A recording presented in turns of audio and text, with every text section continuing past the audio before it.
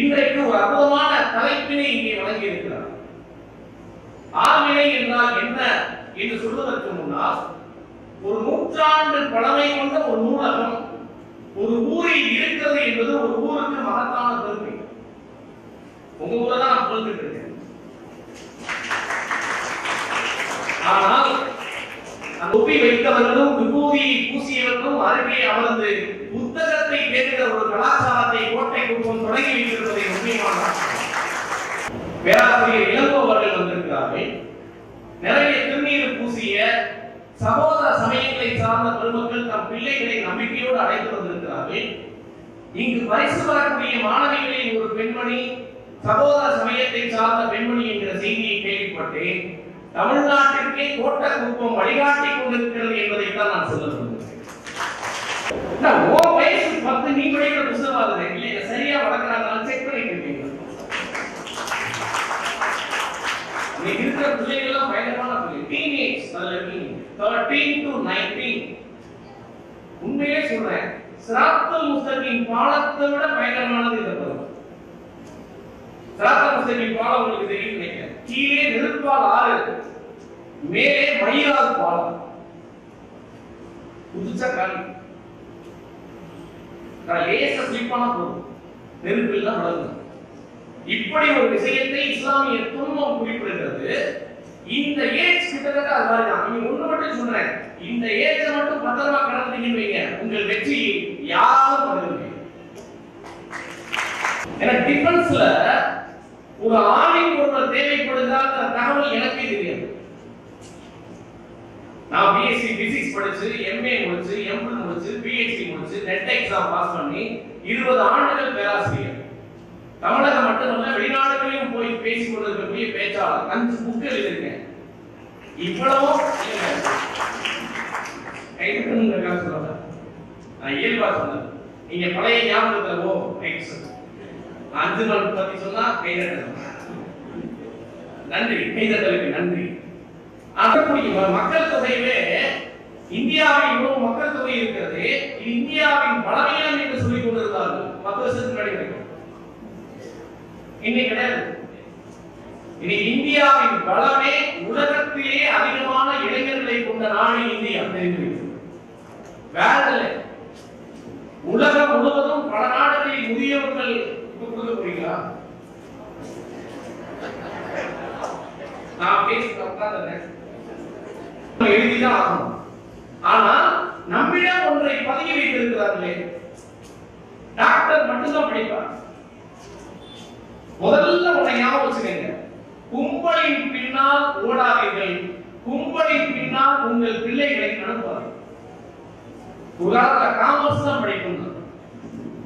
அதை நம்பி எத்தனை பிகாம் எல்லா பேரும் காமர்ஸ், ராயல் காமர்ஸ் ஒரு மாதிரியா தெரியும். அதுக்கு பிறகு இன்ஜினியரிங் படிச்சா தான் படிப்பு. மத்தவங்க வாழ்றதுக்கே லாயர்கள் பேசுவாங்க. ஃப்ரீ வந்து பாப்பா பிஎஸ்சியா, பிஎஸ்சி தானா, என் பையன் இன்ஜினியர். அடுத்து ஐடி. 90களின் இறுதியில் ஐடி பேர் பிடிச்ச ஆரம்பிச்சு. இப்ப ஆர்ட்ஸ் அண்ட் சயின்ஸ் திடீர்னு ஆர்ட்ஸ் அண்ட் சயின்ஸ் வேண்டாம், மேத்ஸ் இங்கிலீஷ். இப்ப எல்லாம் ஷேக்ஸ்பியர் வந்தாலே ஒரு இங்கிலீஷ் கிடைக்காது. ஏன்னா இங்கிலீஷ் ஒரு காலத்துல நான் படிக்கிற போதெல்லாம் இங்கிலீஷ்ல வந்து யாருமே படிக்க மாட்டான் இங்கிலீஷ் பேசுறது. இப்ப பார்த்தா இங்கிலீஷ் பேசுறது பயங்கரமான கூட்டம். இதை ஏற்படுத்தியது யார்? பல நேரங்களில் பெற்றோர்கள் செய்கிற விஷயங்கள் இருப்பாங்க. போன தலைமுறை பெற்றோர்கள் இப்படி அப்படின்னா இந்த தலைமுறை பெற்றோர் அனைவரும் என்ன பேசுறாரு? சார் வணக்கம், சொல்லுங்க, இந்த இன்ஜினியரிங்ல ட்ரிபிள் பெஸ்டா, கம்ப்யூட்டர் பெஸ்டா, இன்ஃபர்மேஷன் டெக்னாலஜி பெஸ்டா, அல்லது எலக்ட்ரிக்கல் பெஸ்டா, சிவில் பெஸ்டா, வரிசையா ஒரு 7 இன்ஜினியரிங் சொல்லி எது பெஸ்ட் சொல்லுங்க சார். அவருக்கு வயசு 30. சரி, அவர் தம்பிக்கு கேட்கிறாரு, உங்க தம்பி இன்ஜினியரிங் காலேஜ்ல சேர்க்க போறீங்களாங்க? இல்ல சார், பையனை எல்கேஜில சேர்த்து தந்துருக்கேன். எல்கேஜில முன்னத்துல பேர் காலேஜ்ல மற்ற ரெக்கமெண்டேஷன் வருவாங்க, சார் பிசிஏ தான் வாங்கி கொடுங்க. சரின்னு சொல்லிட்டு சொல்லி பிரின்சிபால் சொல்லி பிசி சொல்லிட்டு வந்தோடனே, சார் இது படிச்சு முடிச்சோடனே வேலை கிடைச்சுமா? கிடைக்காதுன்னு எப்படி சொல்றது? கிடைக்கும் சார் கிடைக்கும். உடனே அடுத்த கேள்வி, எவ்வளவு சார் சம்பளம்? எப்ப பிசிஏ ரெக்கமெண்டேஷனுக்கா இன்னும் சீட் கிடைக்கல. பிரின்சிபல் வெயிட்டிங் லிஸ்ட்ல போட்டு வச்சிருக்காரு. இவர் ஏன்கிட்ட பேசிட்டு இருக்காரு. ரெக்கமெண்ட் பண்றேன்ட்ட கேட்கிறாரு, எவ்வளவு சார் சம்பளம் வரும்? தெரியல. அடுத்த கேள்வி, உங்களோட ரூபாயா கூட வருமா? முதல்ல இந்த மனநிலையில் இருந்து நாம் விடுபட வேண்டும். மெயின் ரீசன் என்ன தெரியுமா? இந்த பெற்றோர்கள் கூட இவனா ஒரு சின்ன வயசுல போய் ஸ்கூல்ல பேசக்கூடிய போய் பரிசு வாங்கிருப்பான். கொஞ்ச நாள் பேசி சொல்லிடுது, சார் என் பிள்ளைய அனுப்பாதீங்க சார். ஏமா படிப்பு கெட்டுடும். அவனை நான் டாக்டர் வந்திருக்கேன், டாக்டர் ஆக வேண்டிய ஆளுக்கு போய் வேலையெல்லாம் பேசிட்டே இருந்தா படிப்பு கெட்டுடும், அதனால அவனை அனுப்பாதீங்க, வேலையாளர் இருந்துச்சு. எத்தனை பாடகர்களை, எத்தனை பேச்சாளர்களை, எத்தனை கவிஞர்களை, எத்தனை விளையாட்டு வீரர்களை, எத்தனை கட்டுரையாளர்களை, எத்தனை சுய சிந்தனையாளர்களை, எத்தனை விஞ்ஞானிகளை நாம் கொலை செய்திருக்கிறோம் என்பதை சிவகார்த்திகை என்ற என்னென்ன தருணம் என்கிறது. விஜய் டிவியில் கலக்க போவது யார் நிகழ்ச்சியில் 2004 காலகட்டத்தில் சிவகார்த்திகேயன் தேர்ந்தெடுக்கப்பட்ட போது நானும் போக நினைத்தேன். எங்க அப்பா அம்மா என் வீட்டில் இருக்கிறவங்க எல்லாம் சேர்ந்து ஒரு லைஃப் ஸ்பாயில் ஆயிடுச்சு. நீ இன்ஜினியர் ஆக வேண்டிய, இன்ஜினியர் ஆயிட்டு அப்புறம் போ அப்படின்னு சொன்னாங்க. அதனுடைய விளைவு என்னுடைய கனவை குறைத்து நான் இன்ஜினியரும் ஆகல, பிஏ படிச்சேன். பிஏல 7 அரியர். இப்ப தோல்வியுற்ற ஒருவனாக ஒரு சாதாரணமா ஜவுளி கடையில வேலை பார்க்கிறேன். அதனால் சிவகார்த்திகேயனை பார்க்கிற போதெல்லாம் என் மனதிற்கு தோன்றுகிறது, என் தாய் தந்தை மட்டும் என்னை என் வழியில் விட்டிருந்தால் இது நான் இருக்க வேண்டிய இடம் அல்லவா, இது நான் இருக்க வேண்டிய இடம் அல்லவா என்று அவன் மீது சம்மதம் இல்லாமல் கோபம் வருகிறது. நீங்க உடனே சில பேர் அப்ப நீங்கள் நடிக்க சொல்கிறீங்களா, அது கராமுடியான ஆரம்பிச்சாரு. நான் சொல்வது ஒரு எக்ஸாம்பிள். பிள்ளைகள் ஒன்றை ஞாபகத்தில் வைத்துக் கொள்ளுங்கள். குறிப்பாக இதை சொல்லி நான் நிறைவு செய்கிறேன். இஸ்லாமிய சமூகத்தை சார்ந்த பிள்ளைகளுக்கு இன்றைக்கு ஒரு கூடுதலான அழுத்தம் இருக்கு. அவர் ரொம்ப அழகா ஆழ்வினை இன்மை பழி என்று முடித்திருக்கிறார். ஆழ்வினையோடு செயல்பட வேண்டிய காலகட்டத்தில் இன்றைக்கு இஸ்லாமிய சமுதாயத்தின் இளைஞர்கள் இருக்கிறார். பெருமானார் நபிகள் நாயகம் ஸல்லல்லாஹு அலைஹி வஸல்லம் அவர்கள் பெற்றோர்கள் தன் பிள்ளைக்கு செய்ய வேண்டிய கடமைகளில் சில விஷயங்களை சொல்கிறார்கள். நல்ல பெயரை சூட்டுவது, அடுத்து நல்லொழுக்கமுடைய கல்வியை தருவது. அதனால் நல்லொழுக்கமுடைய கல்வி, சமூக உணர்வுடைய கல்விதான் ஒரு குழந்தையை வளர்த்தது. நீங்க பிள்ளைகளை சொல்லுகிற போதே செல்பிஷா, சுயநலமா, சம்பளத்தை, வேலையை சொல்லாமல் சமூக உணர்வு சார்ந்த ஒரு விஷயம் பெற்றோர்களிடமிருந்து பிள்ளைக்கு வர வேண்டும். அப்பதான் அவன் ஆழ்வினை உடையவனாக வரணும். இஸ்லாமிய சமுதாயத்தை சார்ந்தவர்கள் ஒரு கல்வி சார்ந்த விழிப்புணர்வு மிக குறுகிய காலத்தில் ஏற்பட்டிருக்கக்கூடிய சமூகமாக இஸ்லாமிய சமூகம் இருக்கு. நான் ஒன்றை அடித்து சொல்கிறேன், இதற்கு தமிழ்நாட்டில் இருக்கிற எந்த இஸ்லாமிய அரசியல் கட்சியும் காரணமில்லை. ஜமாத் அமைப்புகளும் இயக்கத்தை போன்ற கல்வியாளர்கள், சிந்தனையாளர்கள் மட்டும்தான் இருக்கிறார்கள். இதுக்கு எந்த அரசியல் கட்சியும், ஏன்னா தமிழ்நாட்டில் நிகழ்ந்த கல்வி விழிப்புணர்வுக்கு எந்த அரசியல் கட்சியும் உரிமை கொண்டாட முடியாது. இந்த கல்வி விழிப்புணர்ச்சி ஜமாத்தில் இருக்கக்கூடிய பெரிய மனிதர்களாலும் கல்வியாளர்களாலும் உருவான விஷயம். வாத்தியார் கேட்பார், நீ என்ன ஆக போறன்னு கேட்பார். என்ன ஆக போறன்னு கேட்கணும், நான் டாக்டர் ஆக போறேன், கலெக்டர் ஆக போறேன், இன்ஜினியர் ஆக போறேன்னு பதில் சொல்லுவாங்க. சரி, கலெக்டர் ஆகி என்ன ஆக போறன்னு கேள்வி கேட்கிறோம்னு வைங்க.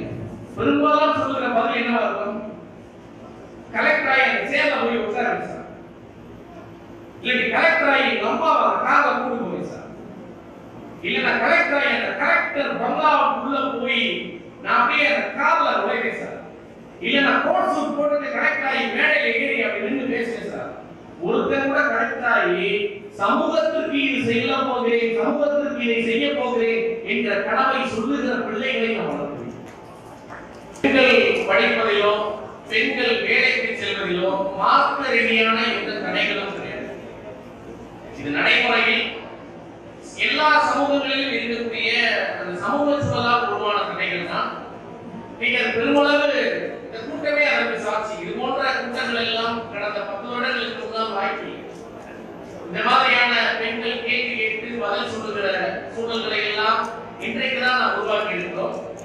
எனவே இன்னும் நீண்ட தூரம் பயணிக்க வேண்டும் என்றாலும் உங்களை போன்றவர்கள் நீங்கள் விரும்புகிற டிஃபென்ஸ் துறையில் அலுவலராக வந்த பிறகு அனைத்தும் மாறும் என்று நம்புகிறேன். என்னுடைய துவாக்களையும் உங்களுக்காக செய்கிறேன். கல்லூரியினுடைய தமிழ்துறை பேராசிரியர் முனைவர் முகமது நபி மானசீகன் அவர்களை மேடைக்கு வருமாறு அனுபவம் ஆடநிலையின்மை பழி என்ற ஒரு தலைப்பிலே உங்களுக்கு மத்தியிலே கருத்துக்களை பகிர்ந்து கொள்ள இருக்கின்றார் நம்முடைய பேராசிரியர் முகமது ரபீக் அவர்கள். நம்முடைய கவிமாமணி பேராசிரியர் திமு அப்துல் காதர் அவர்களுடைய பாணியில் சொல்லப்பட வேண்டும் என்று சொன்னால் கருத்தராவல் கல்லூரியிலிருந்து இன்னொரு எழுதுகிறார். அப்படி ஏற்கனவே அப்துல் சமத் அவர்களை அப்படிதான் அறிமுகப்படுத்துவார். இப்போது பேராசிரியர் முகமது ரபீக் அவர்களும் அங்கே கருத்தராவுத்தர் கல்லூரியில் இருக்கக்கூடிய ஒரு எழுத்தராவுத்தராக உங்களுக்கு முன்பாக இங்கே வருகை புரிந்திருக்கிறார்கள். அவர்களை நாம் வரவேற்கின்றோம். இங்கே இந்த ஆளுமை என்ற இந்த சொல் எவ்வளவு முக்கியத்துவம் வாய்ந்தது என்பது குறித்து பல்வேறு விதமான கருத்துக்களை உங்களிடையே சொல்ல இருக்கிறார்கள். ஒரு நபர் ஒரு ஆள் என்று சொன்னேன். இந்த ஆள் என்பதற்கு நமக்கு என்ன விதமான ஒரு அர்த்தம் இருக்கிறது என்பது குறித்து பேச சொன்னால் இவெல்லாம் ஒரு ஆளா அப்படின்னு நம்ம கேட்கணும். அவங்க ஒரு ஆளாயிடுமா அப்படின்னு வந்து ஒரு சாதாரண நபர் சாதாரண மனுஷனுக்கும் ஒரு ஆளுக்கு உள்ள வித்தியாசம் அதுதான் வந்து ஆங்கிலத்தில் பர்சன் என்று சொல்லுவாங்க. ஒரு பர்சன் என்பது ஒரு ஐடென்டிட்டி. ஒரு மனிதன் வந்து ஒரு ஜெனரல் ஒரு தனிப்பட்ட ஐடென்டிட்டியை கொண்டு வருவான். பர்சன் ஒரு ஆளாகிறான். அந்த அதான் வந்து அந்த ஆழ்வினை என்று தமிழில் ஒரு சொல்லின் மூலமாக சொல்லப்படுவது என்னவென்று சொன்னால் இங்கிலீஷ்ல பர்சனாலிட்டி என்று சொல்லுவோம். இந்த பர்சனாலிட்டி டெவலப்மெண்ட் என்பது குறித்தெல்லாம் இப்போ நிறைய பேர் பேசியிருக்கிறோம்.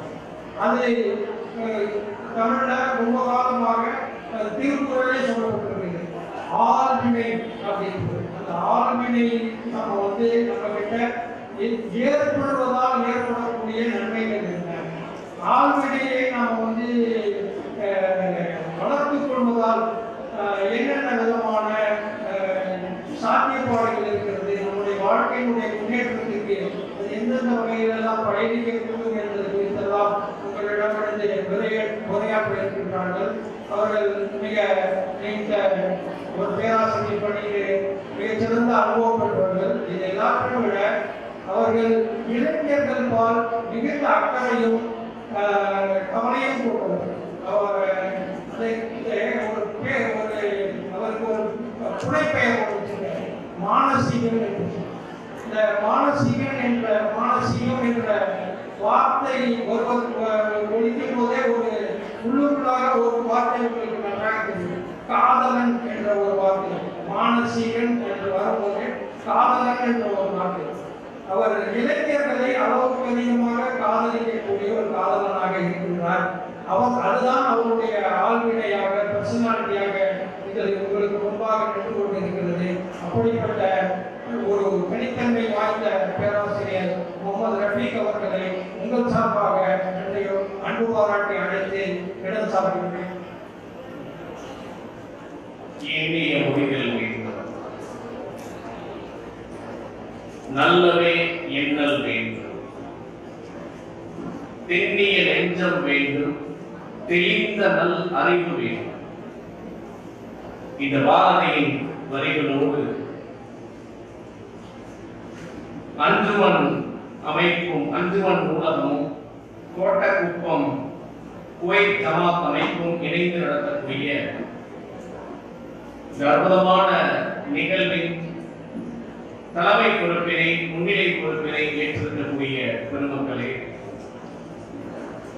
என்னை இந்த நிகழ்வில் பேசுவதற்காக அழைத்திருக்கிற மதிப்பிற்குரிய சகோதரர், தமிழகத்தில் அனைத்து அறிவுஜீவிகளோடும் தொடர்ந்து உரையாடிக் கொண்டிருக்கக்கூடிய கருத்தாளர், மரியாதைக்குரிய யாக்கத்திரியவர்களே, சமூக சிந்தனையோடு இயங்கிக் கொண்டிருக்கக்கூடிய உங்களுடைய ஊரின் நகர்மன்ற உறுப்பினர் அன்பு சகோதரர் அனஸ் அவர்களே, எனக்கு முன்னால் நடைபெற்ற நிகழ்வில் தலைமையுரை ஆற்றி அமர்ந்திருக்கக்கூடிய மதிப்பிற்கும் மரியாதைக்கும் உரிய பேராசிரியர், முன்னாள் முதல்வர் முனைவர் இளங்கோ அவர்களே, இந்த அரங்கத்தில் அமர்ந்திருக்கக்கூடிய பெற்றோர்களே, மாணவ கண்மணிகளே, ஆசிரியர்களே, உங்கள் அனைவருக்கும் என்னுடைய முகமனையும் வணக்கத்தையும் தெரிவித்தவனாக என் உரையை ஆரம்பம் செய்கிறேன். உரையை தொடங்குவதற்கு முன்னால் 2 விஷயங்களை சொல்ல விரும்புகிறேன். ஒன்று, ஒரு அரங்கத்தில் பேச்சாளர் பேசிக் கொண்டிருக்கிற போது நாம் பேசுவதை போன்ற ஒரு அநாகரிகமான செயல் இந்த உலகத்தில் எதுவும் இல்லை. ஏனென்றால் பல மைல்கள் தொலைவு பயணம் செய்து ஒரு பேச்சாளர் வந்திருப்பது நீங்கள் பேசிக் கொண்டிருப்பதை பார்ப்பதற்காக அல்ல என்பதை முதலில் புரிந்து கொள்ளுங்கள். நான் கடந்த அமர்வில் கவனித்துக் கொண்டுதான் இருந்தேன். அதே மாதிரி நிகழ்வு நடந்து கொண்டிருக்கிற போது முக்கியமான வேலைகள் வந்தால் எழுந்து செல்லலாம். ஆனால் அதை எழுதல் ஒரு மரத்தில் இருந்து எந்த தொந்தரவும் இல்லாமல் பூ முதிர்வதை போல் இருக்க வேண்டும். இந்த 2 பண்பாடுகளையும் என்னுடைய உரை முடியும் வரை கட்டி காப்பாற்றுவீர்கள் என்ற நம்பிக்கையோடு என் உரையை தொடங்குகிறேன். எப்போது அது மீறப்படுகிறதோ அடுத்த நிமிடமே நான் அமர்ந்து விடுவேன். அதனுடைய இலக்கு என்பது அனைவருக்கும் தான். நண்பர்களே, இது போன்ற நிகழ்வுகளை பல அறிஞர் பெருமக்களை அழைத்து நடத்துவது என்பது சாதாரணமான விஷயம் அல்ல. மிகப்பெரிய சவால் நிறைந்த விஷயம். மாணவர்களே, நீங்க இங்க வந்து பேசுறதா தான் நீங்கள் பேசுவதை நான் கேட்பதற்கு தயாராக இருக்கிறேன். இந்த நிகழ்வு உங்களுக்காக.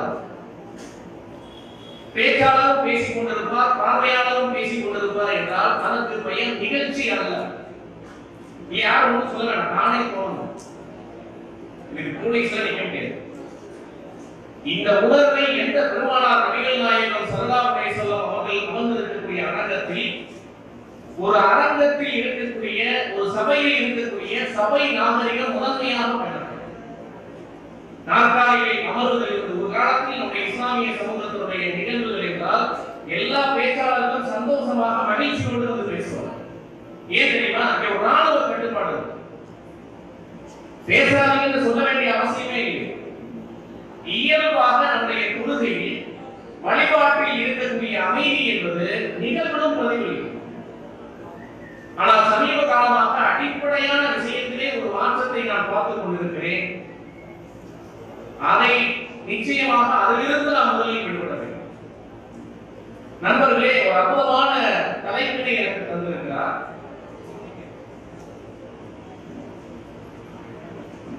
லாஸ்ட்ல பிடித்தம் இல்லைன்னா போயிடும். அனைத்துதான் நான் சொல்லிருக்கேன். அதனால நாம் இஷ்டத்துக்கு பேசிக் கொண்டிருக்கிற போது பேச்சாளர் பாடுகிறார், பேசுவார், நாம நமக்குள்ள பேசிக்கிட்டே இருக்கலாம் என்பது எனக்கு கோப்பான விஷயம் இல்லை. நண்பர்களே, இங்கே நிறைய பெற்றோர்கள் அமர்ந்திருக்கிறார்கள், ஜமாத் அமைப்பு இருக்கிறது, மாணவர்கள் இருக்கிறார்கள். இந்த முக்கோணம் என்பது ஒரு அற்புதமான முக்கோணம்.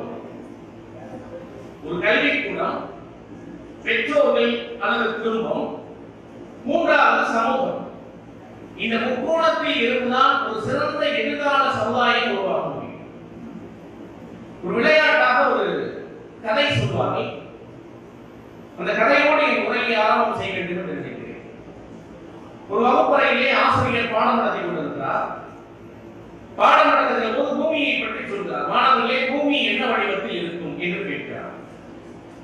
மாணவர்கள் பார்க்கிறார்கள், பூமி பூமியிலே சுற்றி விடுறார். பூமி என்ன வடிவத்தில் இருக்கும்? என்ன வடிவத்தில் இருக்கும்? உருண்டை வடிவத்தில். அதை அப்படியே சுத்தி விடுறார். மாணவர்கள் பூமி உருண்டைங்கிறார். வீட்டுக்கு போகிறார் ஒரு மாணவன். அவன் பெயர் ரசாக் என்று வைத்துக்கொள்ளும். ரசாக் புத்தகத்தை எடுத்து படிக்கிறான். பூமி என்பது உருண்டை வடிவத்தில் இருக்கும். பூமி என்பது உருண்டை வடிவத்தில் இருக்கும். அந்த காலத்துல எங்க காலத்து மாணவர்கள் எல்லாம் சத்தம் போட்டு குரல் எடுத்து படிப்பார்கள். மனதுக்குள்ளே படிப்பவர்கள் அல்ல, சத்தம் போட்டு படிப்பவர்கள். பூமி உருண்டை வடிவத்தில் இருக்கும். மத்தம் ஆட்டார். என்னடா படிக்கிறார்? வாத்தியார் பாடம் நடத்தினார்ப்பா. என்ன நடத்தினார்? பூமி உருண்டை வடிவத்தில் இருக்கும். யார் சொன்னது பூமி உருண்டை? பூமி தட்டைங்கிறார். யார் கரெக்டா? இல்லதா, பூமி உருண்டை வாத்தியார் சொன்னார். பூமி தட்டை. பூமி உருண்டையா இருந்தா ஓரத்துல இருக்கிறவங்க கீழே விழுந்துருவாங்க. எவ்வளவு விழுந்திருக்கானா? சிறத்தத்தில நியூஸ் போடுறா, சன் டிவியில நியூஸ் வந்ததா? இங்க பாரு, ஒரு எலுமிச்சம்பழத்தை எடுத்தார். அந்த எலுமிச்சம்பழத்தோட ஓரத்துல ஒரு குட்டி கல்லை வச்சார். கல் என்ன செய்யும்? கீழே விழுகும். விழுந்துச்சுல, அப்ப பூமி உருண்டையா இருந்தா ஓரத்துல இருக்கிறவங்க கீழே விழுந்துருவாங்க. பூமி உருண்டை கிடையாது, தட்டை. மறுநாள் வகுப்புக்கு போனான். ஆசிரியர் வந்தார். ஆசிரியர் எவரிடம் சரியான விடை சொல்ல மாட்டானோ அவரிடம் கேள்வி கேட்பார்கள். ஆசிரியர் கேட்டார், ரசாக் எழுது, பூமி என்ன வடிவத்தில் இருக்கும்? இவனுக்கு அத்தா, எலுமிச்சம்பழம், பொடிக்கல், அவன் சொன்ன தட்டை எல்லாம் ஞாபகம். பூமி தட்டை சார். பலார்ந்த கண்ணத்தில் அறைந்தார் ஆசிரியர். திரும்ப வீட்டுக்கு வந்தான். கண்ணத்தை தடவை கொண்டே பூமி உருண்டை வடிவத்தில் இருக்கும். பூமி உருண்டை வடிவத்தில் இருக்கும். அத்தா அல்ல, நேற்றே படிச்சு சொன்னீங்களா? இல்லதா, வாத்தியார் அடிக்கிறார்தா. அவருக்கு தான் அடிக்க தெரியுமா? அத்தா ரெண்டு கண்ணத்துல அடிச்சு. இங்கே வந்தா உருண்டை ஒற்றை கண்ணத்தில் அடி, அங்கே போனா தட்டை இரண்டு கண்ணத்தில் அடி. மாறி மாறி ரசாக் அடி வாங்கி கொண்டே இருந்தால் காலாண்டு தேர்வு வந்தது. கேள்வி இதுதான், பூமி என்ன வடிவத்தில் இருக்கு? ரசாக் பதில் எழுதினான், பூமி என்பது வகுப்பில் இருக்கும் போது உருண்டை ஆகும், வீட்டிற்கு போனால் தட்டை ஆகும். கைதட்டல் கைதட்டினால் ஆயை கூடும் என்று விஞ்ஞானிகள். நம்ம ஆட்கள் இன்னும் கொட்டாமைகள் வராமல் சொல்லலாம். கைதட்டது கராம், பேசுறது கராம், அது கராம். கைதட்டுறது ஒரு சந்தோஷமான மகிழ்ச்சியை வெளிப்படுத்துகிற ஒரு பேச்சாளர் தன் பேச்சை ஒருவர் கவனிக்கிறாரா என்பதை உணர்கிற ஒரு அற்புதமான விஷயம். இதுக்கு இறைவனுக்கும் இதுக்கும் மார்க்கத்துக்கும் இதுக்கும் மதத்துக்கும் என்ன வந்தது? அதனால சந்தோஷமா கைதட்டலாம். நண்பர்களே, இன்றைக்கு ஒரு அற்புதமான தலைப்பினை இங்கே வழங்கி இருக்கிறார். ஆழ்வினை என்றால் என்ன என்று சொல்வதற்கு முன்னால், ஒரு நூற்றாண்டு பழமை கொண்ட ஒரு நூலகம் ஒரு ஊரில் இருக்கிறது என்பது ஒரு ஊருக்கு மகத்தான பெருமை. உங்க ஊரை தான் நான் சொல்லிட்டு இருக்கேன். ஆனால் அந்த நூற்றாண்டு பழமை கொண்ட நூலகத்தை நாம் எந்த அளவுக்கு பயன்படுத்தி இருக்கிறோம் என்பது மிக முக்கியமான விஷயம். எத்தனை பேருக்கு அப்படி ஒரு நூலகம் இருப்பது தெரியும்? ஒரு நூலகம் என்பது வெறும் புத்தகங்களை அடுக்கி வைக்கிற இடம் இல்லை. அது வரலாற்றின் தொகுப்பு, கடந்த கால நினைவுகளின் சேகரம், எதிர்காலத்தை உங்களுக்கு அறிமுகப்படுத்தக்கூடிய ஒரு கண்ணாடி. இவ்வளவுமாக ஒரு நூலகம் இருக்கிறது. எனவே ஒரு நூலகம் ஏற்பாடு செய்திருக்கக்கூடிய ஒரு நிகழ்வு.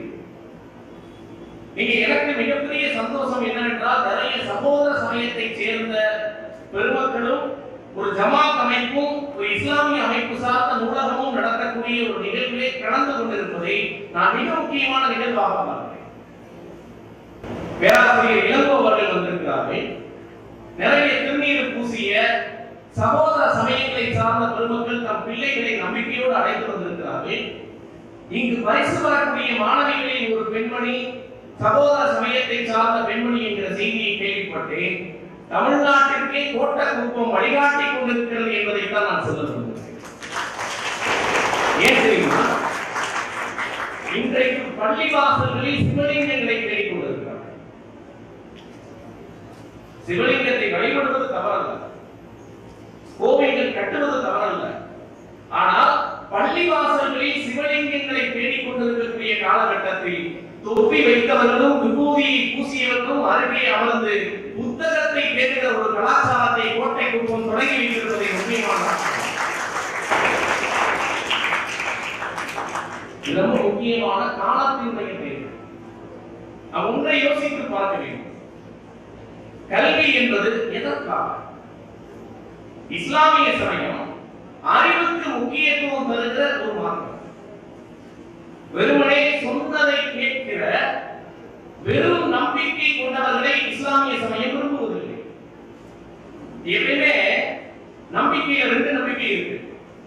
ஒன்று கற்று தெளிந்த பிறகு உருவாக்குற நம்பிக்கை, இன்னொன்று கண்மூடித்தனமாக ஒன்றை ஒருவர் சொல்கிறார் என்பதற்காக ஏற்படுகிற நம்பிக்கை. இந்த முதல் இரண்டாவது நம்பிக்கை டேஞ்சரானது. எப்ப வேணாலும் காணப்போகுது. கதை சொல்லுவாங்க, ஒரு வீட்டு நாயும் தெரு நாயும் பேசிச்சான். தெரு நாய் வந்து வீட்டு நாயை கேட்டுச்சான், இவா நான் எவ்வளவு ஜாலியா இருக்கேன், நினைச்ச நேரத்துக்கு நினைச்ச தெருவுக்கு போக முடியுது, எனக்கு பிடிச்ச மாதிரி சாப்பாட்டை நான் சாப்பிடுறேன். ஒரு நாள் காலையில போய் பிரியாணி சாப்பிடுறேன், மறுநாள் போய் அங்க போய் சைவம் சாப்பிட்டு தான் சாப்பிடுறேன், டிஃபன் வேணும்னா ஒரு ஹோட்டலுக்கு முன்னாடி நின்றுறேன். என் வந்து நான் தான் டிசைட் பண்றேன். உனக்கு அப்படி இல்லை, அவன் என்ன போடுறானோ அதான் சாப்பிட்டு இருக்கேன். உன்னை சங்கிலியை கட்டி வச்சிருக்கான், எனக்கு கட்டுப்பாடே கிடையாது. எல்லா திருவழியாவும் போயிட்டு இருக்கு, எல்லா ஜாதி திருவழியாவும் போவேன். நீ அப்படி இல்லை, எப்பயுமே தான் இருக்க. அது மட்டும் இல்ல, உனக்கு எப்பயாவது யாராவது ஒரு பொண்ணை கூட்டு வருவான். எனக்கு ஏகப்பட்ட ஃப்ரெண்ட்ஸ், தெருவெல்லாம் தோழர்கள், நான் எவ்வளவு ஜாலியா இருக்கேன், நீ கூட வந்து வீட்டு நாய் சொல்லுவா, உள்ள வரலாமா இருக்கேன், வரலாம்னு ஆசையா தான் இருக்கு, ஆனா ஒரு சின்ன விஷயம் இல்ல, அதனாலதான் யோசிக்கிறேன். அப்படி என்ன விஷயம்? எங்க முதலாளி ரொம்ப பணக்காரர், நிறைய தொழிற்சாலைகளை இருக்கிறார். அவருக்கு ஒரே ஒரு மகள், அவர் பேர் புஷ்பா. அந்த புஷ்பா பக்கத்து வீட்டில் இருக்கக்கூடிய ரமேஷ் ஒரு சாதாரண பொட்டி கடை வைத்திருக்கக்கூடிய ஒருவருடைய பையன். இவங்க ரெண்டு பேரும் காதலிக்கிறாங்க. முதலாளிக்கு தெரிஞ்சிருச்சு. உனக்கு தெரியற மாப்பிள்ளை பார்த்துட்டு நீ இந்த ரமேஷ் தான் கல்யாணம் பண்ணிக்க கூடாதுன்னு எங்க முதலாளி சொன்னாரு. எங்க முதலாளி ஒன்றும் கேட்கல, நான் கட்டினா ரமேஷ் தான் கட்டுவேன். எங்க முதலாளிக்கு ரொம்ப கோபம், உன்னை அந்த நாய்க்கு கட்டி வச்சாலும் கட்டி வைப்பதை அந்த ரமேஷுக்கு கட்டி வைக்க மாட்டேன்னு சொல்லியிருக்காரு. எனக்கு ஒரு சான்ஸ் இருக்கு. என்னது போலியான நம்பிக்கை. இவ்வளவு கைஸ் என்று சொல்லப்படக்கூடிய அறியாமை காலத்தில் ஒரு கவிஞன் இருந்தார். அறியாமை காலம் என்பது பெருமானார் நபிகள் நாயகம் ஸல்லல்லாஹு அலைஹி வஸல்லம் அவர்கள் தன்னுடைய ஞான மார்க்கத்தை இந்த உலகத்திற்கு கற்றுத் தருவதற்கு முந்தைய ஒரு காலம். அந்த காலகட்டத்தில் அரேபியர்கள் கவிதையை வல்லவர்கள். அப்படி ஒரு கவிஞர் இருந்தார், இவ்வளவு கைஸ். அந்த காலத்துல ஒரு விசித்திரமான வழக்கம் இருந்தது. என்ன வழக்கம் தெரியுமா? இந்த சீட்டு போட்டு நம்ம இப்ப பார்ப்போம். நமக்கு முடிவெடுக்க முடியல, நீங்க சீட்டு போட்டு அப்படி பார்த்தா அப்படி குறுக்கி எடுத்து தேர்ந்தெடுக்கணும். சில சகோதர சமயத்தை சார்ந்தவர்கள் கடவுளின் முன்னால் சீட்டு குறுக்கி போட்டு பார்ப்பாங்க. அரேபியாவில் என்ன வழக்கம்னா அம்புகளை எடுத்து அம்புகளை எதையாவது எழுதுகிறது, தெய்வத்துக்கு முன்னாடி வச்சு எடுக்கிறது. இவனுக்கு என்ன பிரச்சனை தெரியுமா? எங்க அப்பாவை ஒருத்தன் கொண்டுட்டான், கொண்டவன பழிவாங்க. மனதின் ஒரு குரல் பழிவாங்கி என்று சொல்கிறது, இன்னொரு குரல் வேணாம், என்னதான் உயிரை கொள்ளலாமான்னு இன்னொரு குரல் சொல்றது. ரெண்டுக்கும் நடுவில் கடுவாங்க, கொள்ளலாமா வேணாம். சரி, கடவுளை கேட்கறது அவனுடைய குலதெய்வத்தின் முன்னால் அம்புகளை வைத்து கொலை செய் என்று ஒரு அம்பு, வேண்டாம் என்று ஒரு அம்பு. அப்படி மூழ்கி போட்டு கண்ண மூழ்கி எடுக்கிறான் குலதெய்வத்துக்கு முன்னாடி, வேண்டாம் சாமி வேணாம் சொல்லிச்சு. உடனே பார்க்கலாம், கடவுளே வேணாம்னு சொல்லிட்டாரு. சரி, கடவுள் ஒரு தடவை தான் சொல்லியிருக்காரு, இரண்டாவது தடவை கொடுப்போம். மீண்டும் அம்புகளில் வேண்டும் வேண்டாம் என்று எழுதிய அம்புகளை மீண்டும் போடுகிறான். மீண்டும் கண்ணை மூடிக்கொண்டு இருக்கிறான். இரண்டாம் முறையும் வேண்டாம் என்று ரெண்டு தடவை சொல்லிட்டாரு. இப்ப விட்டுலாம். ஆனா லாஸ்ட் சான்ஸ், அவன் மனதின் பழிவாங்கும் குரல் அவனை தூண்டுகிறது. சரி, கடைசியா பார்ப்போம். இந்த தடவை வேணாம்னா வேணாம். மூணாவது தடவை அம்பை கொடுக்கிறான், கடவுள் முன்னால் அம்பை எடுக்கிறான், வேண்டாம் என்று வருகிறது. இவனுக்கு கோபம் வந்துச்சு. கொள்றதுக்காக ஒரு அம்பையும் வில்லையும் இவன் தோளில் போட்டிருந்தான். அம்பா துணியில் அம்புகளை வைத்திருந்தான், தோளில் வில்களை போட்டிருந்தான். இப்ப வில்லை எடுத்தான், அம்பு அதுக்குள்ள மாட்டினான். நேர கடவுளை போய் வச்சு சொன்னா, செத்தது உங்க பணா எங்க பெண்ணு கடவுள் அம்பு. ஏனென்றால் எந்த விதமான புரிதலும் இல்லாமல் உருவாகிற நம்பிக்கை என்பது காணாமல் போயிடும். அதனால்தான் இஸ்லாமிய மார்க்கம் அறிவுக்கு முக்கியத்துவம் தருகிறது. கல்வி என்பது அனைத்து ஆண் பெண்களின் கடமை, முஸ்லிம் ஆண் பெண்களின் கடமை அல்ல. இந்த உலகத்தில் பிறந்த அனைத்து ஆண் பெண்களின் கடமை என்று சொன்ன ஒரு மார்க்கத்தில் பிறந்த மனிதர்கள் இந்த நிகழ்வில் பெரும்பான்மையாக அமர்ந்திருக்கிறார்கள். அவர்கள் அப்படிப்பட்ட ஒரு நிகழ்வை இன்றைக்கு நடத்தி கொண்டிருக்கிறார்கள். ஒரு மனுஷனுக்கு எல்லா காலத்திலையும் வாழ்க்கையில ஒரு டேர்னிங் பீரியட் வரும்.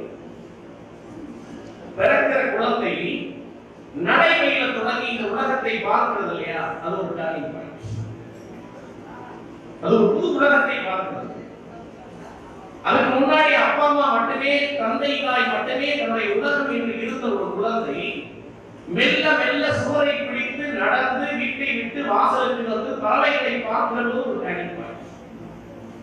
செகண்ட் டேர்னிங் பாயிண்ட், வீட்டில் இருக்கிற குழந்தை முதலாக பள்ளிக்கு போகிற போது ஏற்படக்கூடிய டேர்னிங் பாயிண்ட்.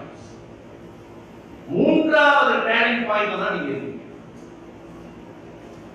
டீனேஜ் மார்க் ரொம்ப டேஞ்சரான வயசு.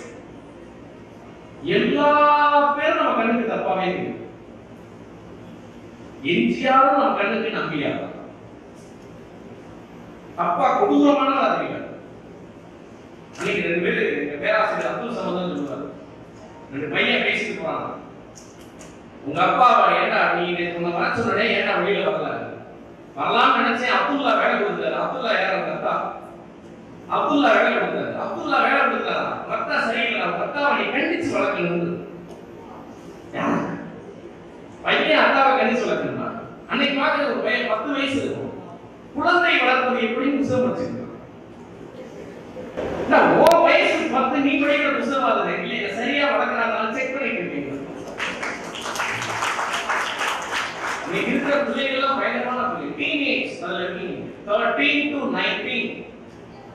உண்மையிலே சொல்றேன், சிராத்துல் முஸ்தகீம் பாலத்தை விட பயங்கரமானது இந்த பருவம். சிராத்துல் முஸ்தகீம் பாலம் உங்களுக்கு தெரியும் நினைக்கிறேன். கீழே நெருப்பால் ஆறு, மேலே மயிலால் பாலம். புதுச்சா காலி லேச ஸ்லிப்பான போதும் நெருப்பில் தான் வளர்ந்து. இப்படி ஒரு விஷயத்தை இஸ்லாமிய துன்பம் குறிப்பிடுகிறது. இந்த ஏஜ் கிட்டத்தட்ட அது மாதிரி தான். நீங்க ஒண்ணு மட்டும் சொல்றேன், இந்த ஏஜ் மட்டும் பத்திரமா கடந்தீங்கன்னு வைங்க, உங்கள் வெற்றி யாரும் பண்ணுவீங்க.